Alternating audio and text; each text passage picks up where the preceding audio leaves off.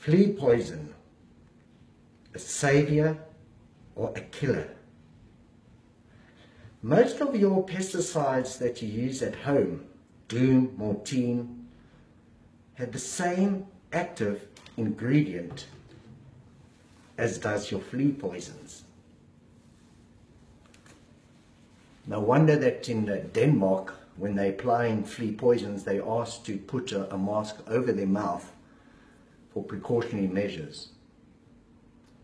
A poison.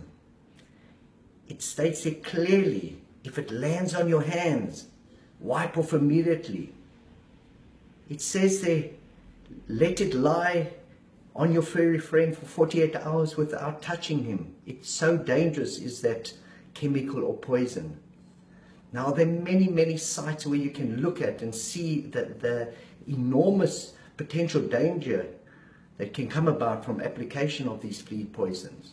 I refer you to the Environmental Protection Agency, EPA, where there were 65,000 complaints of adverse reactions. There was death, sickness, vomiting, seizure.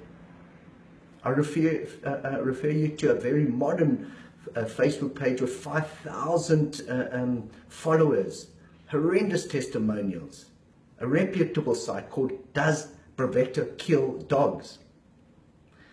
Now that you can look up on your own. But I'm following on from skin disorders.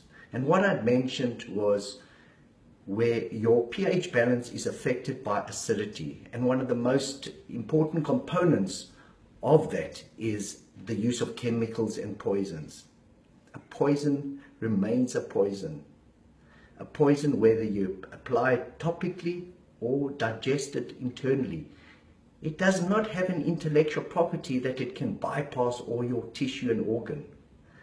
If there's not an immediate reaction, epilepsy, skin burns, diarrhea, scratching, surely over time it is going to affect one adversely.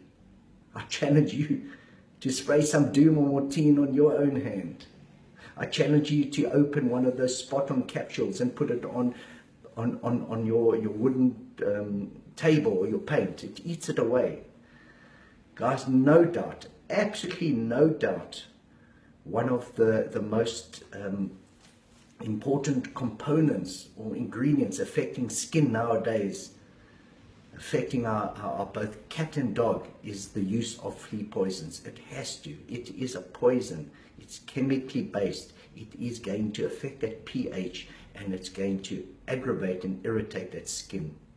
So I will follow on at a later stage. I strongly advise you to read up. But as mentioned, this is a subject that is very challenging and dear. We need to deal with fleas, but there are a lot of natural remedies available. But the option of using a powerful poison, as far as I am concerned, is not that option.